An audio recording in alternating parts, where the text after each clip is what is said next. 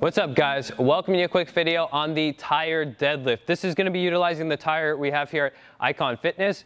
It's going to be most closely resembling like a trap bar deadlift. It's a little bit different. It's going to be more quad dominant than a traditional barbell deadlift or a kettlebell deadlift or anything like that. So the setup is pretty simple. You're going to stand right in the middle. If you're short like me, you may need to stand on something to add a little bit of range of motion. If you're tall, it's probably just the right height. So it's going to look just a little something like this. Square up and drive up off of the ground, pushing the ground away from you on each rep.